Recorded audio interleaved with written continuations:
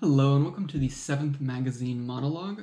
This monologue is going to be coming from the same double issue of Time, May 10, May 17, 100 Most Influential Companies. It actually comes from the cover picture. The title of the article is Decoding COVID-19. It is written by Alice Park, who is a staff writer at Time, who focuses on health and medical issues. The article actually really isn't about COVID-19 as much as you would think based on the title. The article is about the company Illumina, and it's kind of seen similar to the Reese Witherspoon Shifting the Narrative article. It's another pseudo conversation with the president and CEO, Francis D'Souza. What Illumina does is they manufacture genetic sequencing equipment, and they have a very large market share, just to be clear. So of the COVID-19 samples that have been sequenced and then put up on a public database, over 70% of them have been performed on Illumina machines. That is really the only connection between the article and the title. The title would make you think that it's going to just talk about COVID-19 forever. It doesn't. It kind of talks more. It talks a little bit about COVID-19, as does everything in today's age, right? But it's more about genetic sequencing's ability. So before COVID-19, genetic sequencing was not used as prevalently in public health and infectious diseases monitoring and treatment and et cetera as it probably should have been. But what's happened with COVID-19, and if you've seen the video about the Zoom diplomacy that I did, I want to say off the top of my head it was episode 4, it's just accelerated us towards something that was probably inevitable anyways. So now there's a lot more genetic sequencing happening in public health spaces than there were previously, because with COVID-19, you can track these slight genetic mutations to figure out if the infections are coming from outside of your geographic area, within your geographic area. Is it going to get deadlier? Is it going to get more infectious? Things like that. There's the UK variant, the Indian triple mutant variant, I believe I heard yesterday on the news. The Brazil variant, they always kind of name them by location is colloquially, although their official names are B.1.7.1 or something like that. And that's all from genetic sequencing.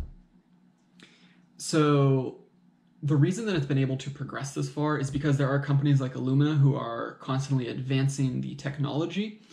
The first human genome map, just again, not COVID-19 related, the first human genome map took about 13 years to complete.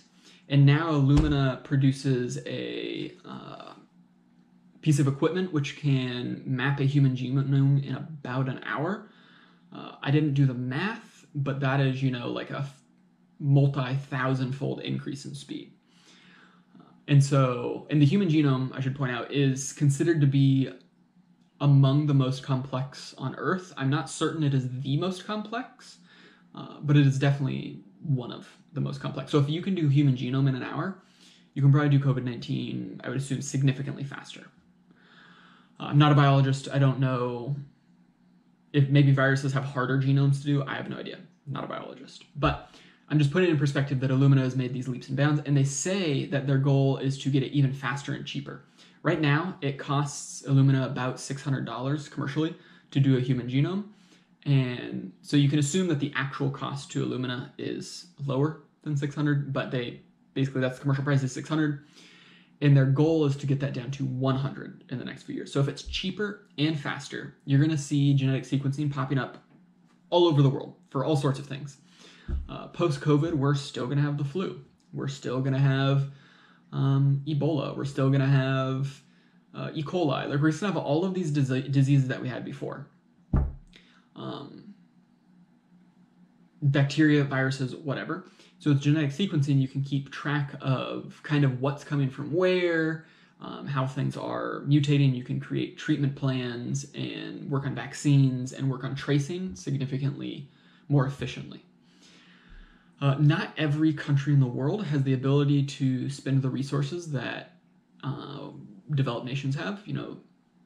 The state of Michigan, for example, or state of Indiana or state of California or wherever, is going to have significantly more money to pour into genetic sequencing machines than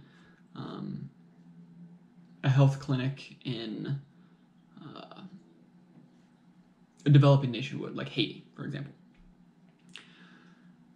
Because they say in the article that it costs them about $1 million to make it to the machine's price is about $1 million. I don't like to conflate price and cost, because if they're selling it for $1 million, they're making it for less than $1 million.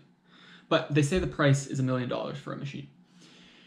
So because not every country is able to procure these machines, and I say country, but it could be state or county or whatever, procure these on their own. Last year in 2020, Illumina actually donated genetic sequencing machines to about 10 different public health units in African nations to help them with their sequencing. And in 2021, actually just in April, Illumina partnered with the Gates Foundation to provide training and equipment to the developing nation at large for sequencing projects, specifically diseases, right? But sequencing projects. They are going to start in South Asia, and they didn't say what their next region would be, but I'm going to assume it will be somewhere in Africa. It's possible that it's somewhere in Latin America, but really, my gut would tell me anywhere that has a tropical developing nation, which is most of the countries around the equator, mostly because that is the idea/fear that most diseases come from those places. The biodiversity is significantly larger in the tropics than it is in the Arctic. The article was, again, good, but short. I mean, like I said, there's got 100 plus articles in here, and this is one of the longer ones. It was about 2.5, maybe 3 pages. It was nice. It did bring up the fact that because of the market share of Illumina, there are fears, at least within the United States government, regarding monopoly power. So in March, the Federal Trade Commission brought a lawsuit trying to prevent Illumina from purchasing a cancer test company called Grail.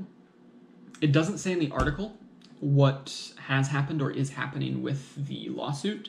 I'm going to assume it's still ongoing.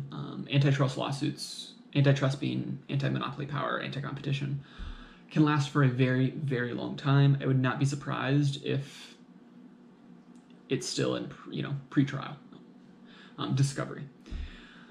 That said, those are probably going to be the only 2 articles that I'm going to talk about in this edition of Time.